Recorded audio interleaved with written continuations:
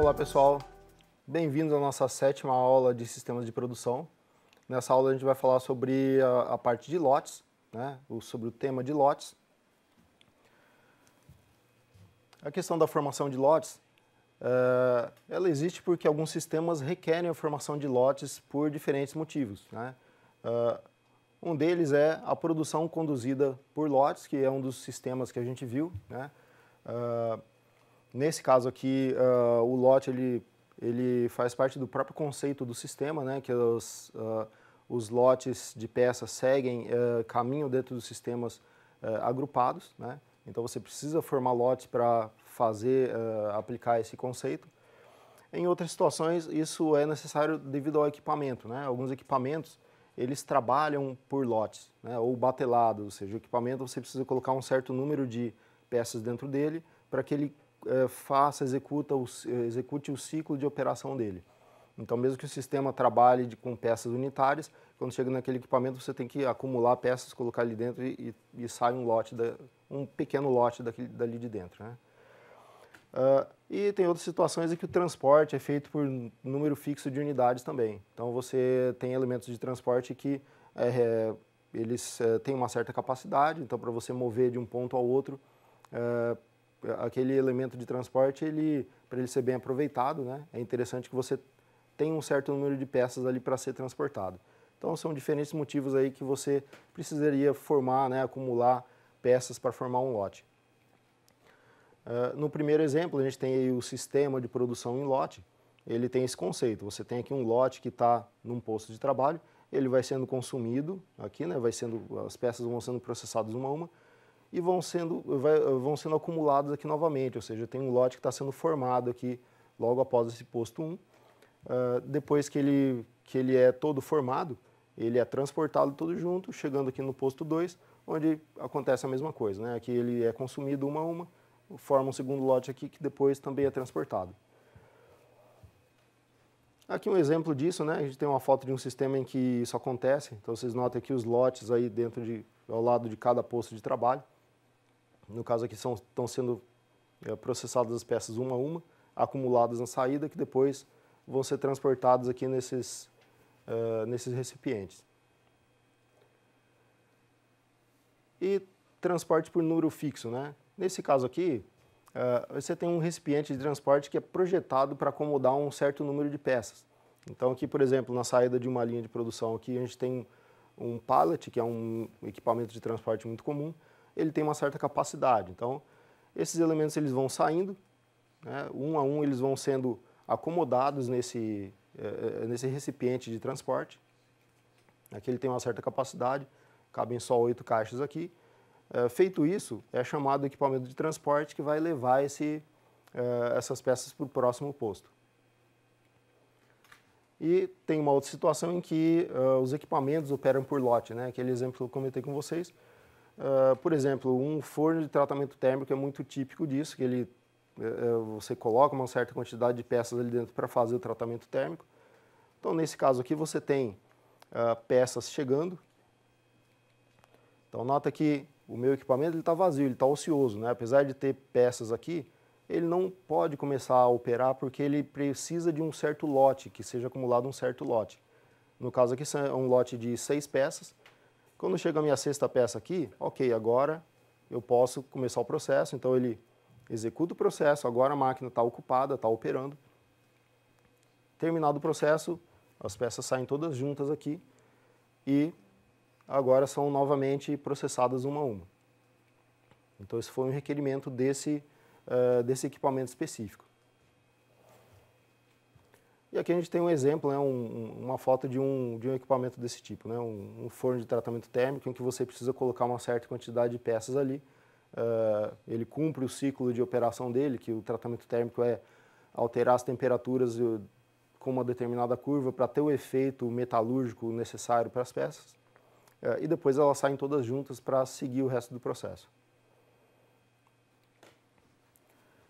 Eu vou mostrar então para vocês como é que a gente representa isso no Arena, né? Como é que a gente simula essa situação de formação de lotes. Então a gente tem recursos aí no Arena que permitem que você agrupe ou desagrupe as entidades para ter um efeito similar dentro da simulação. esses agrupamentos de lote podem ser de dois tipos, que é um tipo de lote permanente ou temporário, dependendo da simulação que você está fazendo e também do sistema. Então a gente tem aqui uma situação em que o lote é permanente, que seria o caso de que você está agregando essas peças e elas não vão mais ser tratadas individualmente. Então pode ser uma situação de montagem ou uma situação em que você está pegando produtos e montando uma embalagem com ele, e depois essa embalagem vai circular pelo seu sistema, porque o sistema ele trabalha com o pacote completo e não com as peças individuais. Então você pode ter uma série de situações em que é necessário fazer um lote permanente. E o lote temporário, ele se aplica a praticamente todos os exemplos que eu mostrei agora há pouco, né? Você tem uma formação de lotes, né, que essas peças são agrupadas por algum motivo, para entrar numa máquina ou para ser transportadas.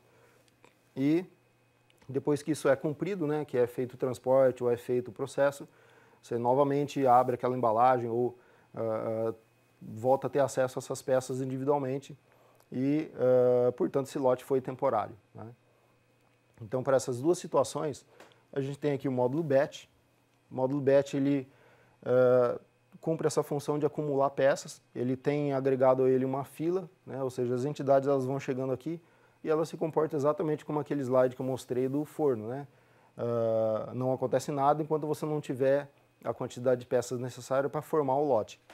Aqui no batch, uma das configurações é o tamanho do lote, né? Aqui ele está configurado para um lote de 2 peças, poderia ser 5, 10, o número necessário aqui para formar o lote. Enquanto você não atinge aquela quantidade de entidades na fila, ele não forma o lote e essas peças ficam aqui se acumulando na fila. Quando você atinge aquela quantidade, elas são agrupadas e sai aqui uma única entidade. Essa entidade é chamada entidade representativa do lote, né? Então, apesar de ela ser uma entidade só, ela representa o seu lote, ou seja, no caso aqui seriam 2 peças, né? E em complemento ao módulo batch, eu tenho o módulo separate. O separate ele desfaz o lote que foi feito pelo batch, né? Desde que ele seja do tipo temporário, né? Então, em situações que você vai agregar as peças para transportar ou para fazer algum processo com ela e depois precisa delas individualmente, ou seja, abrir o lote, você usa o módulo separate. O separate ele não precisa ser configurado no caso de desfazer o lote, né? Porque se o lote é temporário, automaticamente as entidades voltarão a ser individuais. Ou seja, vai entrar uma entidade lote dentro do separate e vão sair 2, 5 ou 10, conforme o lote que você montou, né? A não ser que você tenha configurado o batch como um lote permanente, né? Se for permanente, a entidade vai entrar uma entidade e vai sair uma só. O Arena ele não dá erro por causa disso, só que ele não vai também desfazer o lote, né? Então eu vou mostrar para vocês essa situação aqui no Arena, como é que a gente montaria isso aqui dentro de um modelo de simulação. A gente tem aqui uma peça a cada 3 minutos, elas estão chegando no sistema. Eu tenho uma batelada de 8 peças, ou seja, esse posto de trabalho que é um forno, que tem um processo de 10 minutos, e ele só trabalha com lotes de 8 peças, ou seja, essas peças eu tenho que esperar ter 8 peças aqui para começar o processo. Depois disso, eu tenho aqui um posto de trabalho 2, que é um operador que eu trabalho aqui com 3 minutos em média por peça, e ele trabalha com as peças individuais, ou seja, não é o lote. Consequentemente, eu tenho que formar um lote aqui para colocar nesse forno.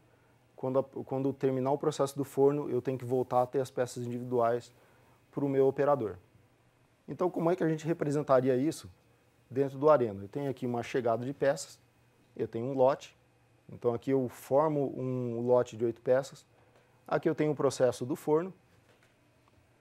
Depois do processo do forno, eu tenho que voltar a ter acesso às minhas peças. Então, eu tenho aqui um separate que ele separa aquele lote de 8 peças e essas 8 peças vão entrar aqui no processo do meu operador. Ok? Então agora vocês vão ver no Arena como é que a gente monta isso aí, como é que a gente configura esses elementos todos juntos. Ok, para demonstrar então como é que a gente representa a formação de lotes no Arena, vou montar aqui um pequeno modelo. Aqui com o nosso Create, eu vou criar aqui uma entidade que vai ser a peça. Essa peça vai estar sendo colocada dentro do sistema aqui pelo Create. conforme a gente viu lá no slide, a cada 3 minutos chega uma peça. A gente vai usar aqui distribuição exponencial. Essas peças chegam e elas vão entrar em um forno, né? Só que esse forno ele trabalha em batelada, então não pode entrar uma peça por vez no forno. A gente tem que formar um lote de 8 peças para que elas possam entrar no forno e o forno começar o processo. Então o que a gente vai fazer aqui? Antes de colocar no forno, eu tenho que fazer um batch, fazer um lote. Então, vou pegar aqui o módulo batch, que ele tem essa função de formar os lotes, né? Então a gente vai configurar aqui o batch. Aqui eu vou trocar para tipo temporário, porque lembrando que depois do forno, as peças vão ter que ser processadas individualmente por um operador. Então, eu preciso que esse lote possa ser desfeito depois. Então ele, aqui no caso, é um lote temporário. Então eu vou colocar aqui que o tamanho do lote é 8, sem me preocupar com essas outras configurações que são mais avançadas. Ok. Isso vai ter o efeito de esperar juntar 8 entidades aqui. Quando tiver 8 entidades aqui nessa fila, vai formar uma única entidade, que é a entidade grupo, e essa entidade segue em frente como se fosse uma só. E aí sim a gente pode colocar o process aqui que representa o forno. Então aqui nesse process, eu tenho aqui sysDelayRelease, tem que usar aqui um recurso, eu não criei esse recurso, mas a gente pode criar nesse momento, então eu vou colocar aqui recurso forno. Quando a gente faz isso, a Arena automaticamente cria uma nova instância de recurso lá no módulo Resource também. E o tempo de processo aqui é uma distribuição normal, em minutos, a média é 10, e o desvio padrão vai ser 1. Ok? Só para confirmar o que eu falei, aqui no módulo Resource, vocês podem ver que já está criado aqui um forno, né? A gente precisa também aqui fazer a conexão. Ok, então a minha entidade, ela grupou 8 aqui, entrou no processo. Terminado o processo do forno de tratamento térmico, a gente tem que mandar essas entidades para o operador, né? Só que eu tenho que mandar uma entidade, uma peça por vez, não um grupo, né? Aqui do meu forno vai estar saindo um grupo de peças. Então a gente tem que pegar aqui o módulo separate, funcionando no modo split existing batch. Então, é exatamente o que a gente quer que ele faça, é desfazer um lote que foi montado anteriormente. Isso só é possível, é claro, se esse lote for temporário. Se ele for permanente, a entidade simplesmente vai ignorar esse separate e vai seguir em frente. Como aqui eu tenho um lote temporário, vai entrar uma entidade grupo aqui e vão sair 8 entidades aqui pela saída do separate. E essas 8 entidades elas vão entrar diretamente aqui na fila de um operador 2. Tá aqui no process, sysDelayRelease. Vou adicionar aqui, fazer do mesmo jeito que eu fiz com o forno ali. Aqui no caso é o operador, né? O posto é 2, mas eu só tenho um operador, então eu só vou chamar ele aqui de operador. E o tempo de processo dele é uma normal em minutos. Uma normal de média 3, desvio de 0,5. Ok. Com isso encerra o processo. Eu vou rodar aqui um pouquinho mais devagar para que vocês visualizem, né? Então nota que ele espera juntar 8 peças aqui, sai uma única peça aqui, um grupo de peças, né, é processado pelo forno. Quando chega aqui saem 8 peças e entram todas aqui no operador. Eu vou fazer uma simulação novamente aqui passo a passo. Chegou uma entidade, 2, 3, 4, 5, 6, 7. Então eu tenho já 7 entidades. Nota que nenhuma delas seguir em frente. Elas só vão seguir em frente quando chegar a 8, né? Então, na hora que chegar a minha 8ª entidade aqui, ela não vai nem entrar na fila. Elas vão simplesmente ser todas agrupadas. Então, nota que já entrou a 8ª entidade. A gente pode ver aqui pelo create que ela já saiu daqui. Chegou no batch. Então, nesse momento, o próximo passo é formado o lote. E aí essa entidade veio aqui para o processo. Então é assim que funciona.